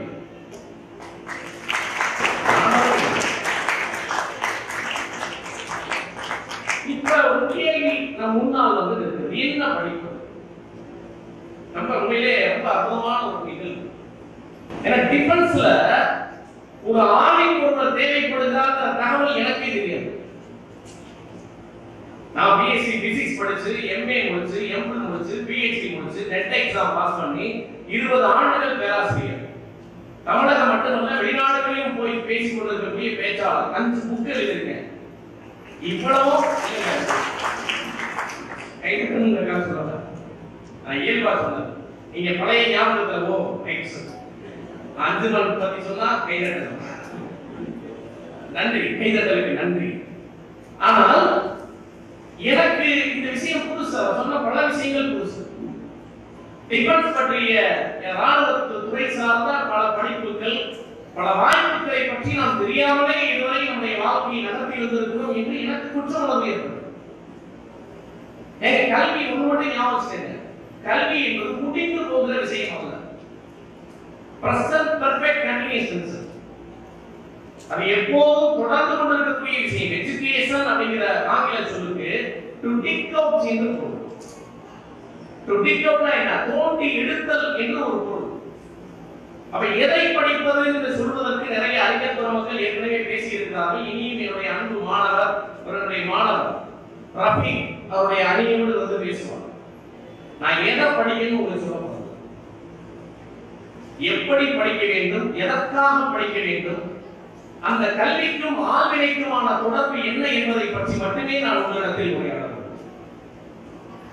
முதலில் நான் பெற்றோர்களை ஒரு விஷயத்திற்காக பாராட்டுகிறேன், ஒரு விஷயத்திற்காக விமர்சன குரலோடு உங்களை பார்க்கிறேன். முதலில் பாராட்டு எதற்கு என்றால், எங்கள் தலைமுறையில் ஏக்கத்தில் சாரோட அம்மாவுக்குலாம் அவன் என்ன படிச்சிருப்பாங்கன்னு தெரியாது. நான் 10th 421 மார்க், என் கூட என்னோட ஃப்ரெண்ட் 450 மார்க், ஸ்கூல் ஃபர்ஸ்ட். நாங்க ரெண்டு பேரும் மார்க் ஷீட்டை வாங்கிட்டு சந்தோஷமா, ஏன்னா 1997ல 400 மார்க்குங்கிறது பெரிய விஷயம். இப்ப எல்லாரும் எடுக்க ஆரம்பிச்சான். சயின்ஸ்ல 100க்கு 100 எடுக்கலாம். ஆர்கியூமெடிக்ஸ் தியரி என்னன்னு கேட்டா அப்படி தலையை சொல்லிடுறேன். அது உள்ள இருக்கு சார். ஏன்னா கடந்த காலத்தில் ஒரு முதலமைச்சரே நீங்கள் படித்த புத்தகம் என்னன்னு கேட்டா உள்ள இருக்குன்னாங்க. கமலமாயனத்தை எழுதியவர் செய்கிறார் என்று சொன்ன முதலமைச்சரை எல்லாம் பார்த்துட்டு தான் நமக்கு இருக்கு. அவர் அந்த காலத்துல 400 பெரிய விஷயம். நான் 421 450 ரெண்டு பேரும் போய் அவருடைய தந்தை ஒரு கட்சியெல்லாம் இருந்தவர், அரசியல் கட்சியெல்லாம் பணியாற்றிய ஊர்ல எல்லாருக்கும் தெரியும். ஆனா கல்வி இருக்காது. அவர்கிட்ட போய் நான் சொல்றேன், நான் 421 அப்பா 480 கேட்டேன். சந்தோஷமா சொல்றோம். அவர் எப்படி எங்களை பார்த்துட்டு பாஸா ஃபெயில் ஆனாங்க. 420 460 அவருக்கு என்ன தெரியும்? அவருக்கு தெரிஞ்சது ரெண்டே ரெண்டு தான், சொர்க்கம் நரகம் மாதிரி, பாஸ் ஃபெயில். நம்மால சில பேர் பார்க்கறாங்கன்னா என்ன பண்ணிட்டு இருக்காங்க, இவன் சொர்க்கம் இவன் நரகம், இவர்தான் கணக்குள்ள உட்கார்ந்து நோட்டை வச்சு முக்க நக்கி வைக்க மனக்களுக்கு தெரியாதுதான் இவருக்கு தெரிஞ்சிடும். நீ நரகத்துக்கு தான் போவ அப்படின்னு கண்டுபிடிக்கிற மாதிரி அவருக்கு தெரிஞ்சது ரெண்டே ரெண்டு தான், ஒன்று பாஸ் இன்னொன்று ஃபெயில். ஆனால் இன்றைக்கு நீங்க பட்டேல் ஒரு உள்துறை அமைச்சர் இருந்தாங்க, இந்தியாவினுடைய முதல் உள்துறை அமைச்சர். எப்படி பண்டித ஜவஹர்லால் நேரு வெளிநாட்டில் படித்தவரோ அதே போல வெளிநாட்டில் படித்தவர் பட்டேல். பட்டேல் என்ன படிப்பார்? நேரு பெரிய ராஜ குடும்பத்தில் பிறந்தவர். பட்டேல் என்ன படித்தாரே தெரியாத அளவுக்கு பெற்றோர்கள் இருந்திருக்கிறார். அதுதான் அந்த காலகட்டத்தினுடைய நிலைமை. ஆனால் இன்றைக்கு தன் பிள்ளைகளின் உயர்கல்வி வாய்ப்புகளாக தேடலுக்கான கூட்டத்தை இத்தனை பெற்றோர்கள், அதுவும் இஸ்லாமிய பெண்மணிகள் புர்கா அணிந்து இப்படி கூட்டமாக வந்திருப்பது என்பது கால மாற்றத்தில் நிகழ்ந்திருக்கக்கூடிய ஒரு அற்புதமான விஷயம், பாராட்டத்தக்க விஷயமாக நான். சரி, விமர்சனம் எதற்கு? பிள்ளைகளை ரொம்ப ஓவரா பயன்படுத்தாட்டதே நீங்க. விழிப்புணர்வு என்பது பயமூட்டும் நிகழ்ச்சி அல்ல. முதல்ல ஞாபகம், நம்மால பல பேர் சொல்ற ஒரு வார்த்தை காம்படிட்டிவ். சில பேருக்கு உட்கார்ந்தாலே பயமா இருக்கும். அவனுக்கு இதெல்லாம் பேசி முடிச்சோடனே அச்சோ நம்ம எதுக்குமே லாயக்கு இல்லை போல, காம்படிட்டிவ் வேலைங்கிறான், வேலை கிடைக்காதுங்கிறான், பயங்கர கஷ்டம்ங்கிறான். நம்ம தான் இந்த உலகத்தில் வாழ்வதற்கே தகுதிகளையும் பல பேரை நினைக்க வைக்கிறதா மோட்டிவேஷன் கிளாஸா மாறிடுச்சு. முதல்ல நான் ஒன்று சொல்றேங்க, இது காம்படிட்டிவ் வேலை தான் கிடையாது. எது காம்படிட்டிவ் வேலை தெரியுமா? இனக்குழுக்களாக மனிதர்கள் தனித்தனியா வாழ்ந்துட்டு இருப்பாங்க. வீட்டுல சாப்பாடு கிடையாது, இன்னைக்கு இருக்கிற மாதிரி உணவுப் பொருட்கள் விளைவது கிடையாது, விவசாயம் கிடையாது, வாகனங்கள் கிடையாது, அரசாங்கம் கிடையாது, நெருப்பு கண்டுபிடிக்கல, சக்கரம் கண்டுபிடிக்கல. காலையில கிளம்பி போய் அந்த காட்டுல மாடு இருக்கும், முயல் இருக்கும். இவர் கிளம்பி போய் அந்த மானை முயலை வேட்டையாடணும். போற வழியில சிங்கம் இருக்கும், புலி இருக்கும், கரடி இருக்கும், அதை இவர் சாப்பிடும். தனக்கு காலையில் கிளம்புகிற போது தனக்கு உணவு கிடைக்குமா அல்லது தானே உணவாக போகிறோமா என்று தெரியாத ஒரு காலம் காம்படிட்டிவ் வேண்டாம். இது காம்படிட்டிவ் வேண்டாம்.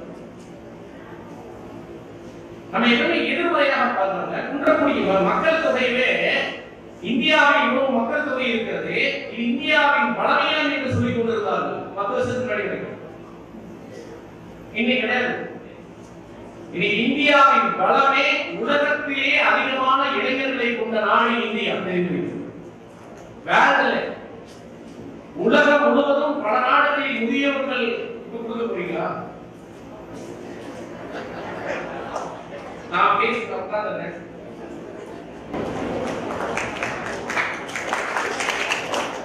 ஏன் அப்படின்னா இப்ப இதுல இன்னொன்று இருக்கு. இப்ப இந்த முறை வெளில பார்ப்பாங்க, படுபாவி பையன் ஒரு சமோசா டிக்கெட் மாட்டீங்க, உத்தரவாதம் இறக்கி போய் சேரணும். இது அதற்காக அல்ல, நீங்க உங்களுக்கு தெரிந்து கொள்ளுங்கள். கூட்டத்தில் யாருமே கவனிக்காவிட்டாலும் நடனம் ஆடினார். கூட்டத்தில் யாருமே கவனிக்காத போது கண்ணை மூடிக்கொண்டு பாடினார். ஆனால் கூட்டத்தில் ஒரு சிறு குழந்தையின் அசைவு கூட ஒரு பேச்சை அதனால சாப்பிடணும். இந்த இடைவேளையே கொடுத்துருக்கலாம், 10 நிமிட இடைவேளை விட்டுருந்தோம், அதே கொடுத்துருக்கலாம். அதனால நீங்கள் என்னை கவனமாக நினைத்து விடக்கூடாது, நீங்கள் என்னை வில்லனை போல் பார்க்க கூடாது. அதனால கொஞ்ச நேரம் அப்ப நீங்க காம்படிட்டிவ் இன்றைக்கு மக்கள் தொகையை பல நாடுகள் பிரச்சனையாக பார்க்கின்றன.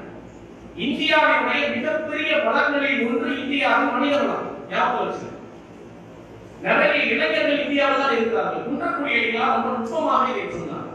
ஒரு குழந்தை பிறந்தால் எல்லோரும் எப்படி பார்க்கிறார்கள் என்றால், ஏற்கனவே இந்த உலகத்தில் இருக்கக்கூடிய உணவை சாப்பிடுவதற்கு ஒரு வயிற்றோடு இன்னொரு புதிய உயிர் வந்துவிட்டது என்று பார்க்கிறார்கள். நிறைய சாப்பாடு இருக்கு, பல பேர் வயிற்று பத்தல, இப்ப புதுசா ஒரு வயிறு வந்திருக்குன்னு சில பேர் பார்க்கிறார்கள். அடிகளார் சொன்னார், நான் எப்படி பார்க்கிறேன் தெரியுமா? குழந்தை ஒரு வயிற்றோடு பிறக்கிறது, 2 கைகளோடு பிறக்கிறது. ஒரு குழந்தை பிறந்தால் குழந்தை ஏற்கனவே இருக்கக்கூடிய உணவை சாப்பிடுவதற்காக வந்துவிட்டது, ஒரு வயிற்றோடு வந்துவிட்டது என்கிறது பழமை பார்வை. இந்த தேசத்திற்காக உழைப்பதற்கு இன்னும் கூடுதலாக 2 கரங்கள் வந்திருக்கின்றன என்பது புதிய பார்வை.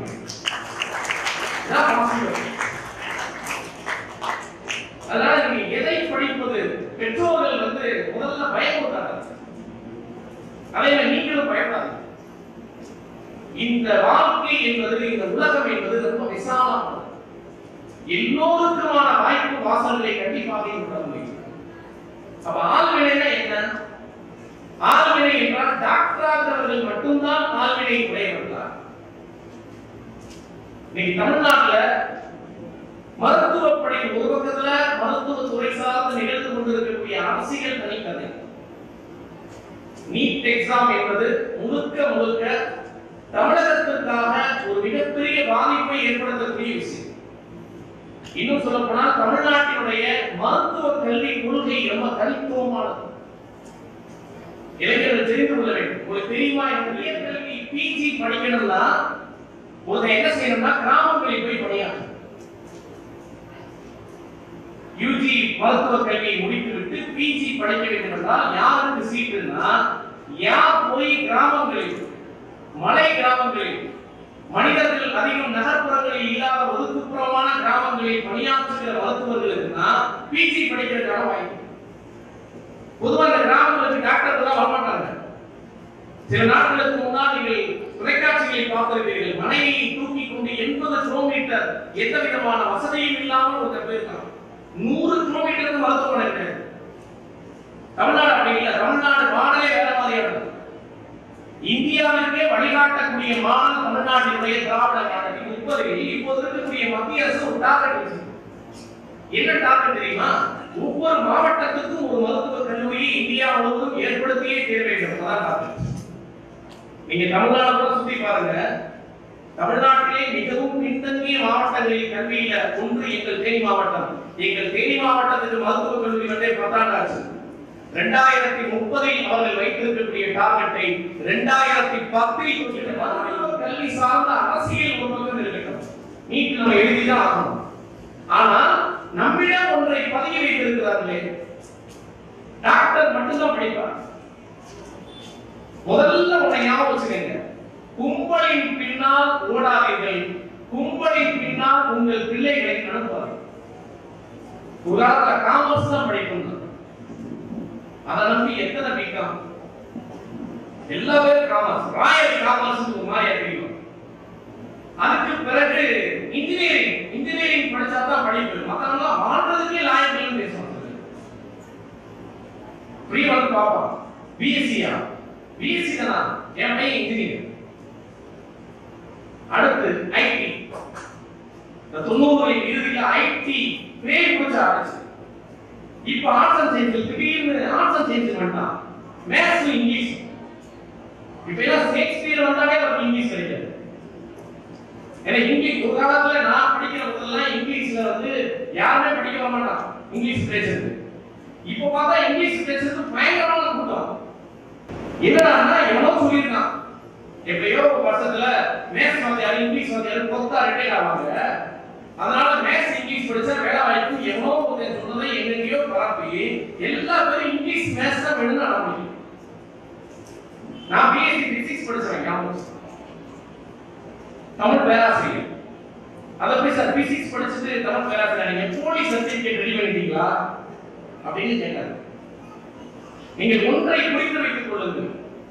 ஆளுமை என்பது என்ன தெரியுமா? தனக்கு எது நன்றாக வரும் என்பதை ஒருவன் புரிந்து கொள்ள வேண்டும். பெற்றோர்கள் செய்ய வேண்டிய விஷயம் என்ன தெரியுமா? உங்கள் பிள்ளைகளுடைய திறனை நீங்கள் கண்டறியுங்கள். அதுக்கு தகுந்த மாதிரியான துறை சார்ந்த வல்லுநர்கள் பேசுங்க. நம்ம நாட்டில் உலகத்திலே மிகப்பெரிய பிரச்சனை என்ன தெரியுமா? ஒரு மனநிலை கொண்ட ஒரு குறிப்பிட்ட துறையில் ஈடுபட வேண்டிய மனநிலை கொண்டவன் அதற்கு சம்பந்தமே இல்லாத மனநிலை கொண்ட இன்னொரு துறைக்கு போவதுதான் இந்த உலகத்தில் நிகழ்கிற அனைத்து குளறுபடிகளுக்கும் காரணம். இசைஞானி இளையராஜா தெரியும், எவ்வளவு இசையமைப்பாளர் இல்லையா? இங்கிலாந்துக்காரனே அவர் இசையை கண்டு வியந்தான். ரஹ்மானும் மிகப்பெரிய இசையமைப்பாளர், இளையராஜாவும் மிகப்பெரிய இசையமைப்பாளர். இளையராஜா இசையமைப்பாளரான ஒரு ஹெட்மாஸ்டர் இருந்தார். என்ன ஆயுதம் அவர் கேரக்டர் ரிட்டியராக 1000 பேர் டீஸ் வாங்கிருக்கோம் இல்லையா? நீங்க எப்படி நடக்கிற, நீங்க எப்படி சிரிக்கிற, இந்த அவனுக்கு டிசி, நீங்க என்ன பார்த்து சிரிக்கிற, இந்த அவனுக்கு டிசி வந்து அவர் இசையமைப்பாளர் ஆகிறது இளையராஜாவுக்கு மட்டும் நல்லது இல்ல, இந்தியாவுக்கே நல்லது. அவர் வெச்சமா இருந்தா இந்தியாவுக்கே ஆகும். பல நேரங்கள் எப்பெல்லாம் எங்களுக்கு இந்த 2009 சார் அடிக்க கூடாதுன்னு 2009ல கலைஞர் அரசு தான் மாணவர்களை அடிக்க கூடாது என்கிற உத்தரவை போடும். இங்கெல்லாம் அடிவாங்காத பிள்ளைகள் நாங்கெல்லாம் விரட்டி இளங்கோசார் காலத்துல என்ன நினைச்சது தெரியாது. பாத்தியார் புரிய விடாத முடிச்சு வர சொல்லுவார். அந்த முடிச்சுட்டு வரான்ல அவனுக்கு ஃபர்ஸ்ட் டெஸ்டிங் அவன் தான். கையை நீட்டான் பாரு, ஓங்கி அடிப்பார். ஆமா கேப்டன் எல்லாம் வேலை செய்யுது. டெஸ்டிங் அவன் தான். கொடூரமா, அதாவது தலையை மாவாட்டுற மாதிரி மனிதனுடைய தலையை பிடித்து ஆட்டுகிற வாக்கியம். இன்னொரு வாக்கியம் காலில் ஓட்டையெல்லாம் போடுவது. பயங்கர கொடூரமா அடிப்பாங்க. ஒரு அடிவாங்கி கொண்டு படித்த ஒரு காலகட்டத்தில் நாங்கள் இருந்தோம். யோசிச்சு பாருங்க, பல பேர் மிலிட்டரியில போக வேண்டிய ஆள் வாத்தியார் ஆயிருந்தா என்ன ஆயிடுது? அவருடைய இயல்பு என்ன? சில பேருடைய இயல்பு எப்போதும் துருதுருப்பாக இருப்பதனால உட்கார முடியாது, கூட்டத்தில் உட்கார மாட்டான். பிடிக்காம உட்கார்ந்து பழகி எதிர்த்து போயிடுவான். ஏனென்றால் அவன் இயங்கிக் கொண்டே இருக்க வேண்டும். அப்போதுதான் அவன் நிம்மதியாக இருப்பான். இயங்கிக் கொண்டே இருக்கிற ஒருத்தரை நீங்க டாக்டர் ஆகணும்னா என்ன ஆகுது? எத்தனை பேரை கொள்ளுவாங்க? ரொம்ப முக்கியமான விஷயம் இது. ஒரு குழந்தை கண்டறிய வேண்டிய விஷயம். பெற்றோர்களும் கல்விக்கூடங்களுடைய நோக்கமே இதை கண்டுபிடிக்கிறது. அப்புறம் சமூகம் வந்து இதற்கான வாய்ப்புகளை உருவாக்கி தர வேண்டும். ஆனா துரதிர்ஷ்டவசமாக நாம் ரெண்டுக்கும் மத்தியில் இருக்கு. ஒன்று ஞாபகத்தை வைத்துக் கொள்ளுங்கள், கல்வி என்பது நீங்க நினைக்கிற மாதிரி இப்போ அந்த கொரோனா வந்த பிறகு நமக்கு என்ன மனநிலை இருந்துச்சு? மெட்டீரியல், மார்க், அப்புறம் மணி, இந்த மூணு எல்லாம் நம்ம மைண்ட்ல. கிளாஸ் ரூம்ல நம்ம என்ன நினைக்கிறோம்? மெட்டீரியல் வந்தா கிளாஸ் போவோம், மார்க் போட்டாச்சுன்னா கல்வி போவார், மணி வந்தாச்சுன்னா ஒரு வேலையை நாம் பார்ப்பதற்கான முழுமையான காரணம் நிறைவேற்று. அது மட்டுமா? இதை ஏற்படுத்தியது யார்? பல நேரங்களில் பெற்றோர்கள் செய்கிற விஷயங்கள் இருப்பாங்க. போன தலைமுறை பெற்றோர்கள் இப்படி அப்படின்னா இந்த தலைமுறை பெற்றோர் அனைவரும் என்ன பேசுறாரு? சார் வணக்கம், சொல்லுங்க, இந்த இன்ஜினியரிங்ல ட்ரிபிள் பெஸ்டா, கம்ப்யூட்டர் பெஸ்டா, இன்ஃபர்மேஷன் டெக்னாலஜி பெஸ்டா, அல்லது எலக்ட்ரிக்கல் பெஸ்டா, சிவில் பெஸ்டா, வரிசையா ஒரு 7 இன்ஜினியரிங் சொல்லி எது பெஸ்ட் சொல்லுங்க சார். அவருக்கு வயசு 30. சரி, அவர் தம்பிக்கு கேட்கிறாரு, உங்க தம்பி இன்ஜினியரிங் காலேஜில் சேர்க்க போறீங்களாங்க? இல்ல சார், பையனை எல்கேஜியில சேர்த்து விட்டுருக்கேன். எல்கேஜியில உங்களுக்கு காலையில மட்டும் ரெக்கமெண்டேஷன் வருவாங்க, சார் பிசிஏ தான் வாங்கி கொடுங்க. சரின்னு சொல்லிட்டு சொல்லி பிரின்சிபால் சொல்லி பிசி சொல்லிட்டு வந்தோடனே, ஏ சார் இது படிச்சு முடிச்சோடனே வேலை கிடைச்சுமா? கிடைக்காதுன்னு எப்படி சொல்றது? கிடைக்கல சார். உடனே அவர் அடுத்த கேள்வி, எவ்வளவு சார் சம்பளம்? எப்ப பிசிஏ ரெக்கமெண்டேஷனுக்கு இன்னும் சீட் கிடைக்கல. பிரின்சிபல் வெயிட்டிங் லிஸ்ட்ல போட்டு வச்சிருக்காரு. இவர் ஏன்கிட்ட பேசிட்டு இருக்காரு. ரெக்கமெண்ட் பண்றேன்டா கேக்குறாரு. எவ்வளவு சார் சம்பளம் வரும்? தெரியல. அடுத்த கேள்வி, உங்களோட ₹1 கூட வருமா? முதல்ல இந்த மனநிலையில் இருந்து நாம் விடுபட வேண்டும். பொருளாதாரம் முக்கியம் தான்.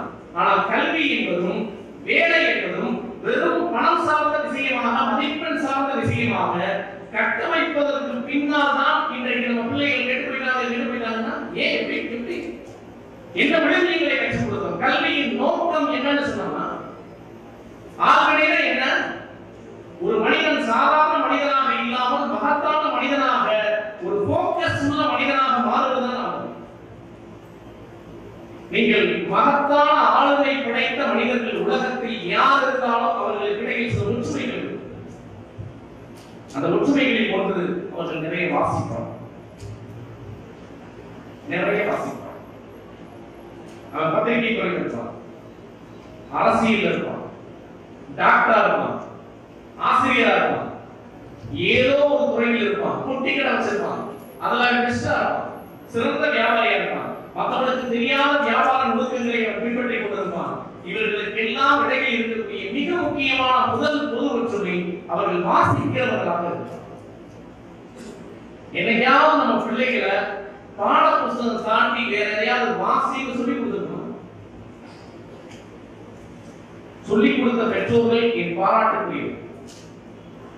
பல பேர் என்னன்னா எக்ஸாம் நேரத்துல ஏண்டா கேட்க உங்க தெரியுமா நண்பர்களே, நான் வேதனையோடு சொல்கிறேன். எனக்கு முன்னால் இருக்கக்கூடிய சீனியர்கள் காலத்தில் இன்னும் கூடுதலாக இருந்தது. நான் படிக்கிறப்ப ஒரு இன்டர் காலேஜ் காம்படிஷன்ல பேச்சு போட்டிக்கு போனால் ஒரு பள்ளியில் அல்லது ஒரு கல்லூரியில் 100 கணக்கில் மாணவர்கள் வந்தார். பல நேரங்கள்ல ஒரு நாளில் நடத்த முடியாமல் 2 நாளில் நடத்தியிருக்கிறார். நடுவர்களுக்கு எல்லாம் யார் ஃபர்ஸ்ட், யார் செகண்ட், யார் தேர்ட்னே போட முடியாது. குழம்பி போய் கிடப்பாங்க. இன்னைக்கு நான் சர்ச்சா பேசி போட்டிக்கு போறேன். ரொம்ப வேதனையாக இருக்கு.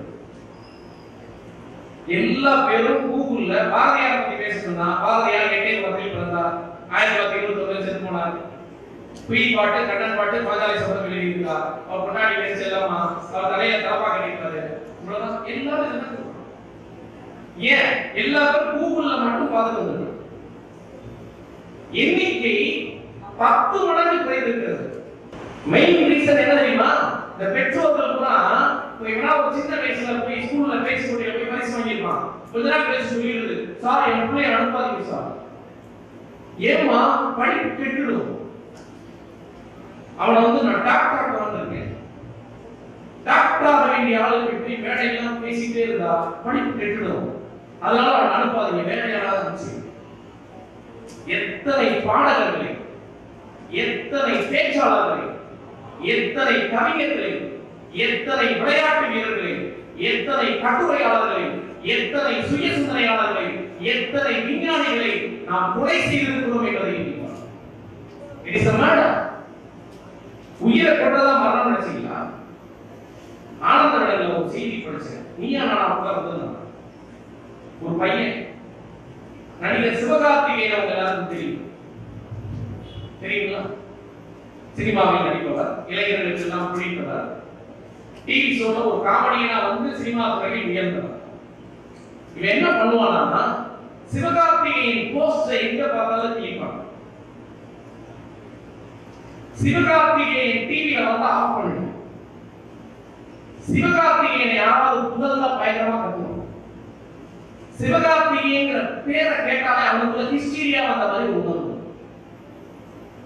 இப்ப விஜய் ரசிகர்களுக்கு அஜித் பிடிக்காது வேற, அஜித் ரசிகர்களுக்கு விஜய் பிடிக்காது வேற. இது கம்பெனி ப்ராடக்ட்ஸ். மாறி மாறி எங்கால தான் கெடுத்து, எங்கால 2 பேரும் வேஸ்ட். ஆமா, ஆனா இது வேற. இவனுக்கு சிவகார்த்திகேயன் பர்டிகுலர் நீயா நான் சொல்றான், எனக்கு இப்படி ஒரு வியாதி சார். கோபிநாத் கேட்டார், ஏன்டா? நான் சொன்னா, சார் நானும் 100 குரல்ல பேசுறேன், எனக்கும் பாட தெரியும், சிவகார்த்திகேயனை விட நன்றாக நடன பாடுவேன். என்ன கொஞ்சம் பாருங்க, சிவகார்த்திகேயனோட நல்லா தான் இருக்கேன். என்னாலும் நகைச்சுவையை படபடன்னு அடிச்சு விட முடியும். சிவகார்த்திகேயன் என்னென்ன தர்மம் இருப்பாங்களோ எனக்கு விஜய் டிவியில் கலக்க போவது யார் நிகழ்ச்சியில் 2004 காலகட்டத்தில் சிவகார்த்திகேயன் தேர்ந்தெடுக்கப்பட்ட போது நானும் போக நினைத்தேன். எங்க அப்பா அம்மா என் வீட்டுல இருக்கிறவங்க எல்லாம் சேர்ந்து ஒரு லைஃப் ஸ்பாயில் ஆயிடுச்சு. நீ வந்து இன்ஜினியர் ஆக வேண்டிய இன்ஜினியர் ஆயிட்டு அப்புறம் போ அப்படின்னு சொன்னாங்க. அதனுடைய விளைவு என்னுடைய கனவை குறைத்து நான் இன்ஜினியரும் ஆகல, பிஏ படிச்சேன். பிஏல 7 அரியர்.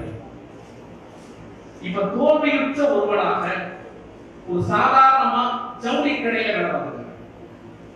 அதனால் சிவகார்த்திகேயனை பார்க்கிற போதெல்லாம் என் மனதிற்கு தோன்றுகிறது, என் தாய் தந்தை மட்டும் என்னை என் வழியில் விட்டிருந்தால் இது நான் இருக்க வேண்டிய இடம் அல்லவா, இது நான் இருக்க வேண்டிய இடம் அல்லவா என்று அவன் மீது சம்மதம் இல்லாமல் கோபம் வருகிறது.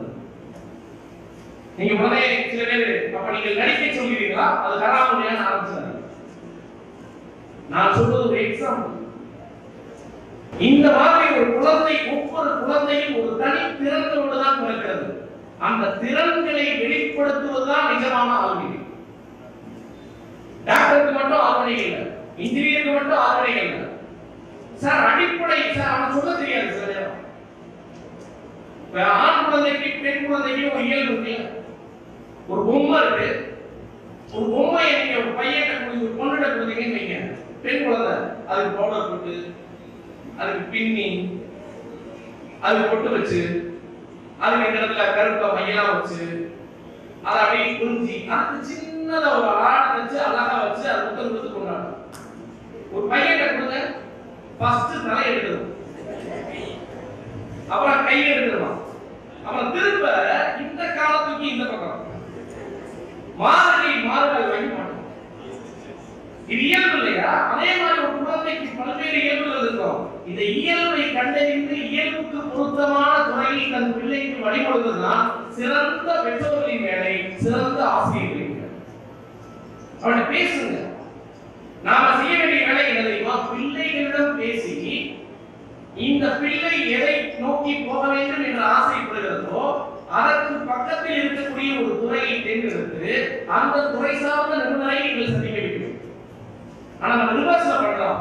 யாரோ ஒரு துறை சார்ந்த நிபுணர் யாருக்காகவோ சொன்ன வார்த்தையை காதை கேட்டுக் கொண்டு வந்து நம் பிள்ளையிடம் குறிக்கிறது.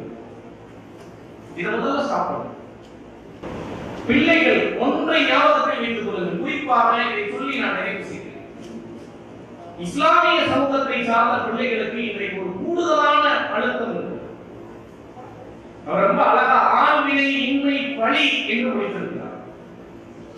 ஆழ்வினையோடு செயல்பட வேண்டிய காலகட்டத்தில் இன்றைக்கு இஸ்லாமிய சமுதாயத்தின் இளைஞர்கள் இருக்கிறார். பெருமானார் நபிகள் நாயகம் ஸல்லல்லாஹு அலைஹி வஸல்லம் அவர்கள் பெற்றோர்கள் தன் பிள்ளைக்கு செய்ய வேண்டிய கடமைகளில் சில விஷயங்களை சொல்கிறார்கள். நல்ல பெயரை சூட்டுவது, அடுத்து நல்லொழுக்கமுடைய கல்வியை தருவது. அதனால் நல்லொழுக்கமுடைய கல்வி, சமூக உணர்வுடைய கல்விதான் ஒரு குழந்தையை வளர்க்கிறது. நீங்க பிள்ளைகளை சொல்லுகிற போதே செல்ஃபிஷா, சுயநலமா, சம்பளத்தை, வேலையை சொல்லாமல் சமூக உணர்வு சார்ந்த ஒரு விஷயம் பெற்றோர்களிடமிருந்து பிள்ளைக்கு வர வேண்டும். அப்பதான் அவன் ஆழ்வினை உடையவனாக வரணும். இந்த சமூகத்துக்கு பயன்படலாம் அவன் கல்வி. என்ன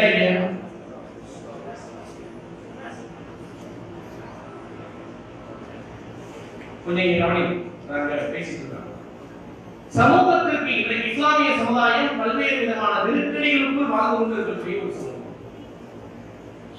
90களுக்கு பிறகு அல்லது 2000 தொடக்கங்களுக்கு பிறகு ஒரு பெரிய மாற்றம் வந்திருக்கு. அது மாதிரி கிடையாது. கல்வியை புறக்கணித்த சமூகம். 2 விஷயம் யோசிச்சு பாருங்க. இந்தியாவில் பிராமணர்கள், இஸ்லாமியர்கள் 2 பேரையும் விட்டுடுங்க. இஸ்லாமியர்கள் மற்ற மாதிரி ஒண்ணு சொல்லிக்கலாம், நாங்கள் ஆண்ட பரம்பரை சரி வச்சுக்குவோம். திப்பு சுல்தான் தாத்தானே வச்சுக்குவோம், பாபா நம்ம சின்னத்தானே வச்சுக்குவோம், குமாயின் நம்ம ஒண்ணு தாத்தானே வச்சுக்குவோம். ஆண்ட பரம்பரை தான். இப்ப நீ என்ன செய்யற? அதுவும் எங்கே ஆண்டு கொண்டிருந்தாயோ அங்கே நீ ரொம்ப கீழான வேலைகளை செய்து கொண்டிருக்கிறார். தென்னகத்தை இஸ்லாமியர்கள் அதிகம் ஆளவில்லை. வட இந்தியாவில் தான் இஸ்லாமியர்கள் ஆண்டார்கள். சச்சார் கமிட்டி என்ன சொல்கிறது? வட இந்தியாவில் இஸ்லாமியர்களுக்கும் தலித்துகளுக்கும் வேறுபாடு காண முடியாத அளவிற்கு மிக சாதாரணமான மிக கீழான வேலைகளை செய்து வாழக்கூடிய நிலைமை இஸ்லாமிய சமுதாயத்திற்கு வந்திருக்கிறது. இது ஆண்ட பரம்பரையோட நிலைமை. பிராமணர்கள் எல்லா ஆண்ட பரம்பரைகளுக்கும் ராஜதந்திரிகளாக இருந்த பிராமணர்கள் சமஸ்கிருதம் அழிந்து அவங்க கலாச்சாரம் அழிந்து ஆங்கிலம் தான் எல்லாம் என்று சொன்னவுடன் அடுத்த நிமிடம் ஆங்கிலத்தை கற்றுக்கொண்டார். நம்மால ஆங்கிலம் ஹராம்னு சொல்லி ஆங்கிலத்தை படிக்காமல் போய் இஸ்லாமிய சமுதாயம் மிகப்பெரிய அளவில் பின்தங்கியது. ரொம்ப பின்னாடி இருக்கும். நீங்க குமரி மாவட்டத்தில் எழுதப்பட்ட நாவல்களை படித்து பார்த்தால் இஸ்லாமிய சமுதாயத்தினுடைய கல்வியின் நிலைமை தெரியும். எல்லாருக்கும் ஒரு சின்னத்தா, ஒரு மாமா, பாப்பா யாராவது வெளிநாட்டுல இருப்பாரு. இவருக்கு மைண்ட் படிக்கணும்னு வேலை செய்யாது. சீக்கிரம் நம்ம வெளிநாட்டுக்கு போயிடணும். அதனால ஓப்பன் ஒழுங்கா படிக்கிறது இல்லை. வாத்தியார் அடிக்க வந்தா மீனா மீதி ஒரு நாவல் எழுதிப்பாரு. வாத்தியார் அடிக்க வந்தா பையன் தூங்கணும். தக்கல பையப்பா வாத்தியாருக்கு கையை வழங்காம ஆக்குது. வாத்தியார் பயந்துருவாரு. என்னடா பீரப்பாவா கூப்பிடுறான். நீங்க அப்படி இருந்த சமூகம் இன்றைக்கு 2000க்கு பிறகு 90களின் இறுதிக்கு பிறகு ஒரு பெரிய மாற்றத்தை நோக்கி நகர்ந்தது. ஆனால் இந்த மாற்றம் சரியான திசையில் போயிருக்கிறதா? என்னன்னா ஏதாவது செய்யணுங்கிற பரபரப்பு வந்திருக்கு. என்ன செய்யணுங்கிற கேள்வி மிக முக்கியமானது. இஸ்லாமிய சமுதாயத்தை சார்ந்தவர்கள் ஒரு கல்வி சார்ந்த விழிப்புணர்வு மிக குறுகிய காலத்தில் ஏற்பட்டிருக்கக்கூடிய சமூகமாக இஸ்லாமிய சமூகம் இருக்கு. நான் ஒன்றை அடித்து சொல்கிறேன். இதற்கு தமிழ்நாட்டில் இருக்கிற எந்த இஸ்லாமிய அரசியல் கட்சியும் காரணமில்லை. ஜமாத் அமைப்புகளும் இயக்கத்தை போன்ற கல்வியாளர்கள் சிந்தனையாளர்கள் மட்டும்தான் இருக்கிறார்கள். இதுக்கு எந்த அரசியல் கட்சியும் தமிழ்நாட்டில் நிகழ்ந்த கல்வி விழிப்புணர்வுக்கு எந்த அரசியல் கட்சியும் உரிமை கொண்டாட முடியாது. இந்த கல்வி விழிப்புணர்ச்சி ஜமாத்தில் இருக்கக்கூடிய பெரிய மனிதர்களாலும் கல்வியாளர்களாலும் உருவான விஷயம். விழிப்புணர்வு வந்துச்சு. ஆனால் சரியான ஒரு திசையை நோக்கி நாம் போய் கொண்டிருக்கிறோம்.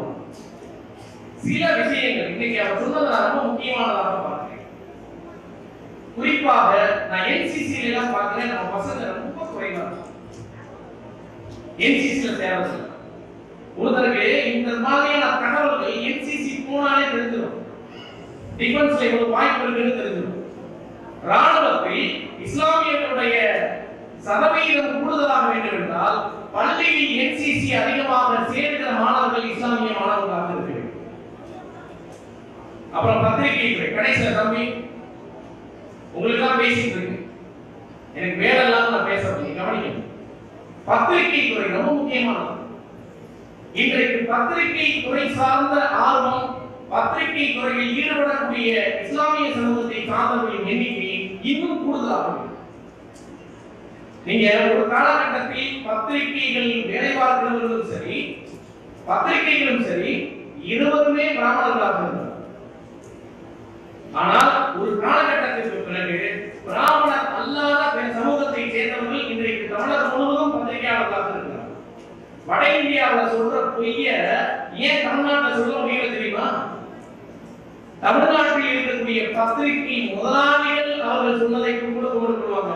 ஆனா அந்த பத்திரிகையாளர்கள் அந்த சிந்தனைக்கு எதிரான திராவிட சிந்தனையால் வாக்கப்பட்ட பத்திரிகையாளர்கள் இருப்பதால் அந்த பொய்யை விமர்சனம் சொல்ல முடியும்.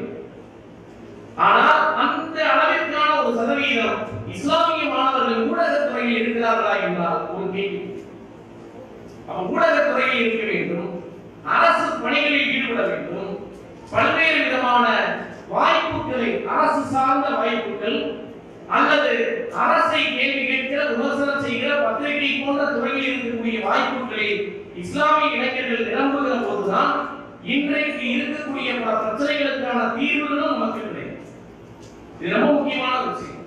ஏனென்றால் கல்வி என்பது வெறுமனே சம்பாதிப்பதற்கு நீங்க பல நேரங்களில் சில பேரை கேட்கலாம். வாத்தியார் கேட்பாரு, நீ என்ன ஆக போறேன்னு கேட்பாரு. என்ன ஆக போறேன்னு கேட்கறேன், நான் டாக்டர் ஆக போறேன், கலெக்டர் ஆக போறேன், இன்ஜினியர் ஆக போறேன்னு பதில் சொல்லுவாங்க. சரி, கலெக்டர் ஆகி என்ன ஆக போறேன்னு கேள்வி கேட்கிறோம். நீங்க பெரும்பாலும் சொல்லுற பதில் என்னவா இருக்கும்? கலெக்டர் ஆகி அந்த சேர்ல போய் உட்காருங்க சார், இல்லாட்டி கலெக்டர் ஆகி அம்மா காரை கூட்டு போய் சார், இல்ல கலெக்டர் அந்த கலெக்டர் பங்களாவுக்குள்ள போய் நான் அப்படியே அந்த கார்ல உழைப்பேன் சார். இல்ல நான் கோட் சூட் போட்டு கலெக்டர் ஆகி மேடையில ஏறி அப்படி நின்று பேசுறேன் சார். ஒருத்தர் கூட கலெக்டர் ஆகி சமூகத்திற்கு இது செய்ய போகிறேன், சமூகத்திற்கு இதை செய்ய போகிறேன் என்ற கனவை சொல்லுகிற பிள்ளைகளை நாம் வளர்க்க வேண்டும். நான் இதோடு நிறைவு செய்கிறேன். கல்வி என்பது வெறும் மதிப்பெண்கள் சார்ந்த விஷயம் இல்லை, அது அறிவு சார்ந்த விஷயம். அந்த அறிவு சார்ந்த விஷயத்தில் ஆழ்வினை உடைய பிள்ளைகளாக இஸ்லாமிய சமூகத்தை சார்ந்த பிள்ளைகள் வளர வேண்டும் என்றால் அவர்கள் இயல்பான ஆளுமையோடு வளர்வதற்குரிய சூழல்கள் குடும்பங்களிலும் ஜமாத்துகளிலும் வளர வேண்டும். இன்றைக்கு இருக்கிற இஸ்லாமிய சமூகத்தின் பிரச்சனைகளையும் புரிந்து கொண்டு பல்வேறு துறைகளை நிரப்பக்கூடிய சமூக உணர்வுள்ள பிள்ளைகளாக இஸ்லாமிய சமுதாயத்தில் பிள்ளைகள் மாறுவது என்பது இஸ்லாமிய சமூகத்திற்கு மட்டுமல்ல, இந்திய தேசத்தின் நல்லிணக்கத்திற்கும் கல்வி வழியாக நாம் ஆற்றுகிற மிகப்பெரிய பணி. அந்த பொறுப்பை உணர்ந்து பெற்றோர்களும் பிள்ளைகளும் ஜமாத் அமைப்புகளும் பிள்ளைகளை ஒரு குறிப்பிட்ட பாடத்தை நோக்கி திணிக்காமல் பிள்ளைகளின் சுயத்தை அறிந்து சமூகத்தின் தேவையை அறிந்தவர்களை ஆற்றுப்படுத்துவதுதான் இப்போது நம் முன்னால் இருக்கக்கூடிய முதன்மை தேவை என்று சொல்லி இந்த அற்புதமான வாய்ப்பை நல்கிய அஞ்சுமன் ஊடகத்திற்கும் கேட்ட தாய்மார்களுக்கும் மாணவ கண்மைகளுக்கும் நெஞ்சார்ந்த நன்றிகளை கூறி விடைபெறுகிறேன். நன்றி.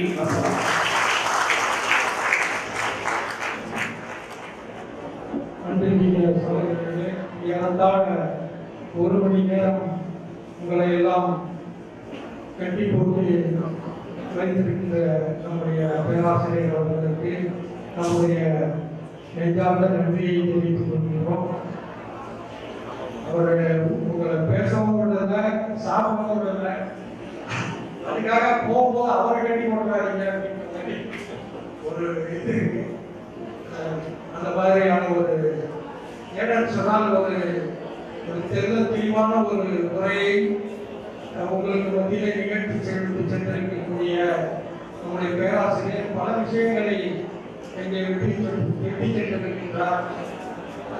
முதல்ல அது அவர் வரதுக்கு முன்னாடியே நான் சொன்னேன், அதாவது நீங்கள் கல்வியை வெறும் வேலை வாய்ப்பு பணம் சம்பாதிக்கிறதுக்கான நோக்கமாக பார்க்காதீர்கள். அதுதான் உங்களுடைய இந்தியன் போட்டிருக்கிறதா சொல்லியிருக்கேன். அறிவு அற்றவர்களாகவும் கிடையாது. இந்த எல்லா விதமான துறைகளிலும் உங்களை மேம்படுத்தக்கூடியதாக இருக்கிறது என்பதை இருக்கிறார். இந்த ஆழ்வினை என்ற இந்த பதத்தை கல்வியோடு தொடர்புபடுத்தி உங்களுக்கு முன்பாக அறிமுகப்படுத்தியிருக்கின்றோம். எனவே நீங்கள் உருவாகி இருப்பீர்கள் என்ற நம்பிக்கை எங்களுக்கு இருக்கிறது. இந்த தலைப்பு தொடர்பாக, இந்த உரை சம்பந்தமாக உங்களுக்கு ஏதாவது கேள்விகள் ஐயப்பாடுகள் இருந்தால் அதை ஒரு 5 மணித்துறைகளுக்குள் நீங்கள் கேட்க வேண்டுமாறு கேட்டுக்கொள்கிறேன். இதற்கிடையே நம்முடைய சிறப்பு பேச்சாளரை சிறப்பு செய்தல், அவருக்கு நினைவு பரிசையும் வழங்கி கௌரவிக்குமாறு நம்முடைய அரசுடைய துறைத் தலைவர் கோச்சி முகமது